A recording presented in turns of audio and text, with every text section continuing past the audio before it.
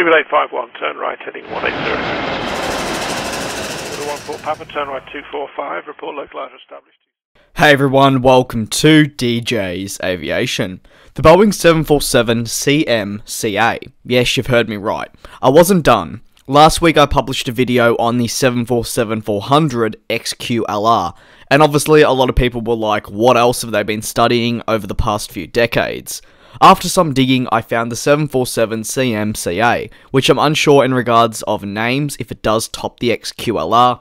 However, its intended purpose is extremely interesting to me and worthy of a video. Let's discuss the aircraft itself.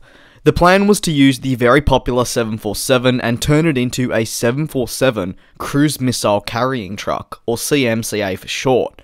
The bottom deck was set to hold the missiles, and Boeing would work around the loading and unloading through opening up the nose, like what is seen on the 747 freighters. Boeing would have then proceeded to use a conveyor belt-like device to load all the missiles onto the aircraft, and obviously unload them if necessary. What were the plans for the top deck though? Boeing eyed this top deck as being a communications zone, with full control over the operations and launches, and also communications to the ground or even to the air to coordinate particular launches. The aircraft was considered for proposal in the mid-1970s when the B-1 bomber was being developed. Boeing believed that they could use the 747, which was a hit at the time, as a testbed for this variant and others alike. Boeing attempted to pounce on the popularity of the aircraft to sketch up as many aircraft as they could possibly think of. This is how all the different variants I've discussed in my unreleased aircraft series came about. What were going to be the benefits to launching this type of aircraft though? The Boeing 747 offers a better range, added space for the missiles, and in turn has a better payload than so many of the other aircraft that were on the market then and even today. In turn, Boeing believed that this 747 CMCA could have been a far more attractive option to those looking for a missile-carrying aircraft. The Air Force were considering the proposal from Boeing, however nothing eventuated.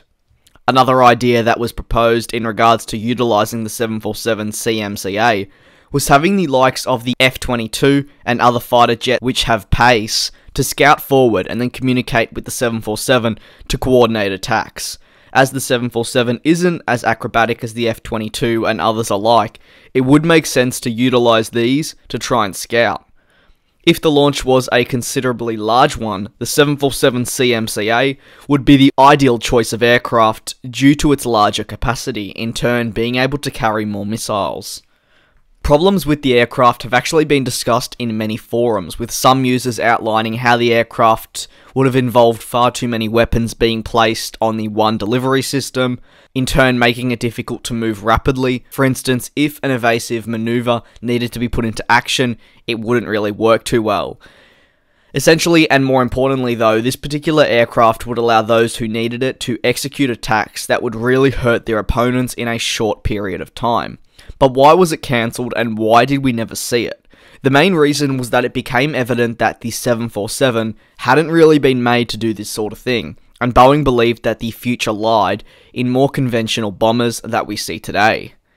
That's going to conclude the explanation of the 747 CMCA. What are your thoughts on it though? Do you believe it should have been released? Or do you agree with Boeing in regards to opting with a more conventional bomber for the future? Let me know in the comment section below.